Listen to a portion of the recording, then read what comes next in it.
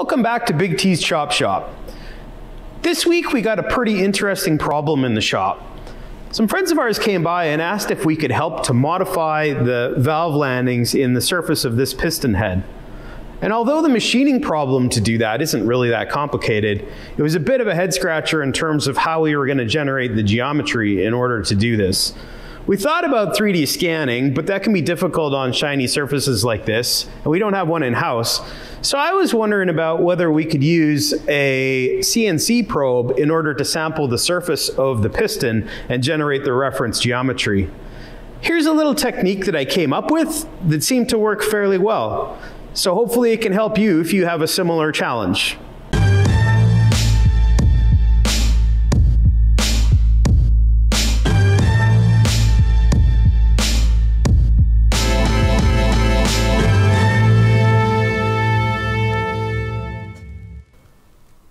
The first thing here is for us to get our hands on the SMARTPROBE.NGC script. So SMARTPROBE.NGC is part of LinuxCNC, which PathPilot was based on back in the day. I think it's come a long way since then, obviously, but the script is still compatible. So it's available from the LinuxCNC GitHub. You can see the basics here. We're going to go through it in detail because I modified it a little bit to do what I wanted it to do.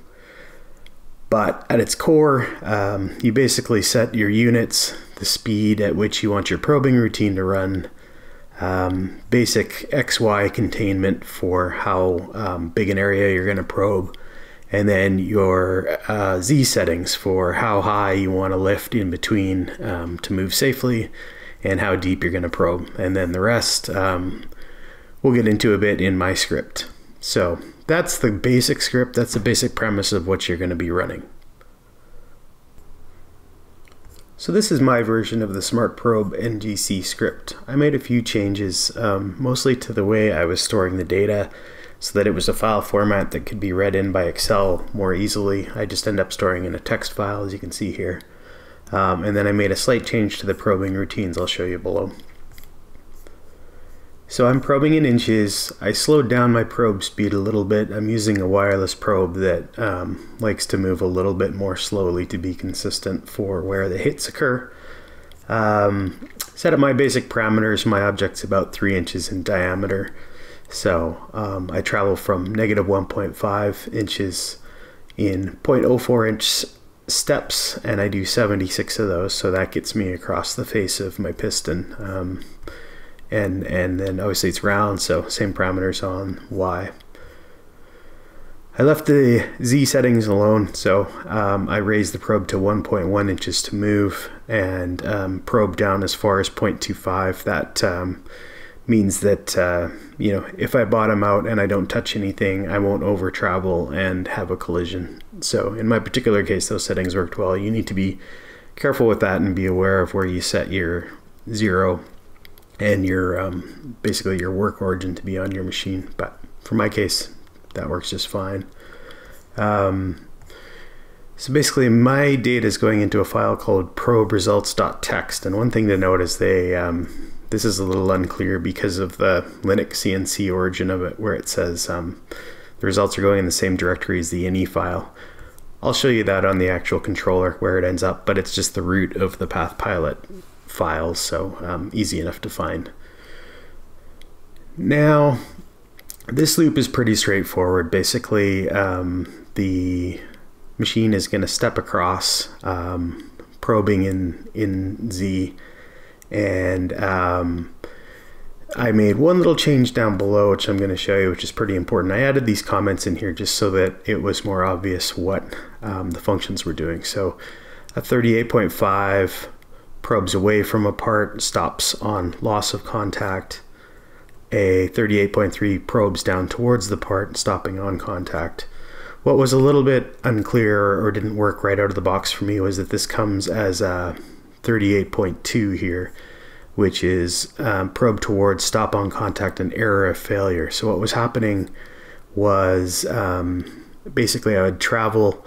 If I missed the part or I was probing into open air, the program would actually halt because it would error out when it got to the Z depth of negative 0.25. So I ended up changing this to a 38.3, which is the same call here. And then what the behavior ends up being is if the probe doesn't make contact on the way down of its Z travel, in our case 0.25, it'll jog over in the X direction and look for a touch. So you'll see what that looks like on the machine, but that basically makes it so that if we bottom out without touching, we just get a negative 0.25 entered in for that XY location, and the program doesn't stop. Then the final other change I made was to store it into a pure text file format, which is just space delimited. And I removed the X, Y, and Z. So originally it was writing a G1, X, Y, Z into the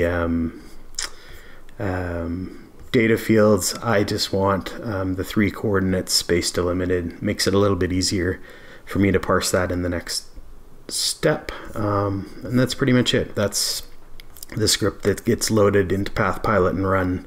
And we'll take a look at the machine now and see what happens when you start that up. Loading up the script in PathPilot is super straightforward. You just go to the folder where you've stored your SMARTPROBE.NGC script, load that, and then PathPilot will actually even show you the preview of what it's about to execute, which is actually quite cool. I didn't expect that. So let's fire that up.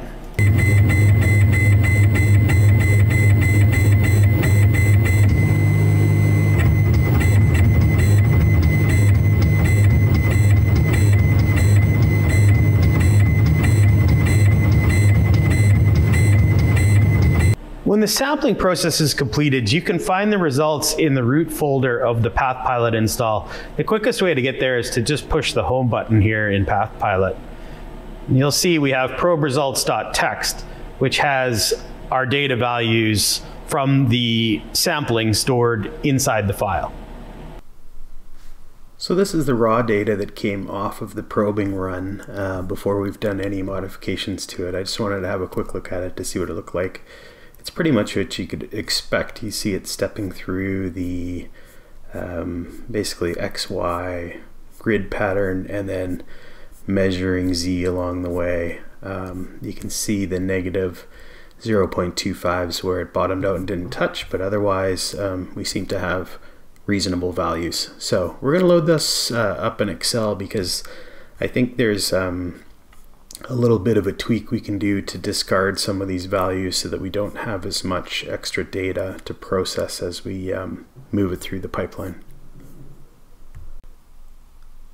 So next thing is we're going to load our data up into Excel. I want to basically clean it up a little bit and get rid of those no touch points because I don't think they'll be helpful to the rest of the process. So I'm pulling it in, telling Excel that it's space delimited data so that we can get the XYZs into the right columns, and then we're good to go. So that's the same data that we saw in raw format, just split into columns now. What I'm going to do is I'm going to sort it by the Z heights and then get rid of get rid of the obvious points where it didn't make contact. So we are sorting by column C. We're going to sort smallest to largest, and that gives us our Z values by height. So what I'm going to do is just wipe out those rows.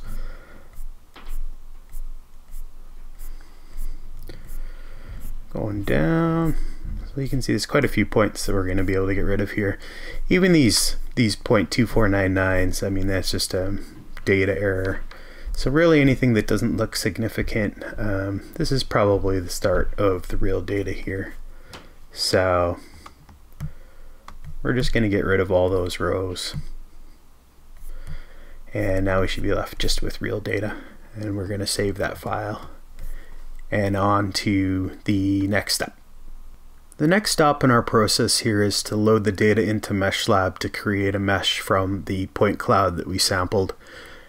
I will say I'm by no means an expert on this part of the process, but I did find that most of the defaults in MeshLab created a reasonable output for me.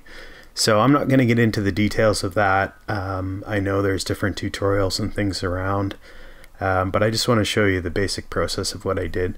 So at this point I can import the data and pull in my probe results. MeshLab realizes that it's a text file, it's space separated, so that all works. This part's probably going to be a bit hard to see in the sense that these points are pretty fine, so you may not be able to see them on your screen, but the next step here will make it a little bit better. So the very first thing is that we need to create a set of surface normals for those points. So again, I'm going with the basics. It seemed to me like the defaults here were perfectly reasonable. So we have our normals, and you can kind of see the general shape of what we sampled there starting to show through. And then we run the next filter, which I use this marching cubes algorithm. Again, I'm sure there's a lot more detail here and a lot more subtlety to the parameters and whatnot, but for the sake of what we're doing here in the example, I just ran with the defaults and it generated pretty good geometry. So now we can see that we've definitely got the head of the piston coming through here, which is really cool to see. If we turn off the points, it becomes a little more clear. So for me, my intent was kind of to be able to, pick off some of these angles and where these features were located and stuff. This is actually probably perfectly adequate for what I'm planning to do with it. I think it's also pretty obvious that, it's not super high fidelity. Obviously with the probe tip being a ball and some of the noise of the sampling and whatnot, it is what it is, but honestly this is perfectly good for my purposes, so I'm happy with that. So then basically I export this mesh into an OBJ file. I just found through sort of trial and error that was one of the formats that worked the best for me. You can also do an STL file. I think that would work with Fusion, but I found OBJ was just fine. Over in Fusion 360, the process to insert a mesh is pretty straightforward as long as you get a valid mesh out of your previous step. Now, grab our mesh, we have the piston, and there it is. I'm going to flip it so that the top of the piston is aligned with the top plane in Fusion, but other than that, pretty straightforward. So there's our mesh geometry. Now again, I'm not going to get into all the details of manipulating meshes inside of Fusion, but I did want to just kind of do a basic accuracy check and see how things look. So I'm just going to create a sketch in the top plane, and I know that my piston is exactly 3 inches, so I want to check my dimensions here. Just do a basic check. So I'm drawing a 3-inch circle. I'm going to finish that sketch and select it just to make it easier to see. So that looks entirely reasonable. We've got good samples in the 3-inch boundary on the surface of the piston, and when I rotate it, it's a little too much there, but when I rotate it, basically I had my work 0 set to the very middle of the piston, and these edges are slightly raised, so when I look at the profile here, that looks entirely sane. So yeah, so basically that's the process. We went from touching off with the probe, generating the point cloud, going through MeshLab, and outputting an OBJ, and now I've got it inside of Fusion 360 and I can use it as a reference for my modeling operations. So there we go. I didn't really know how this was going to turn out before I tried the experiment, and I'm pretty happy with the results. It got me what I needed in terms of the reference geometry in order to be able to start modeling those features inside of Fusion 360. Hopefully this will be useful to you or to somebody that's trying to do a similar thing. Please feel free to share, comment down below, and we'll see you next time on Big T's Chop Shop.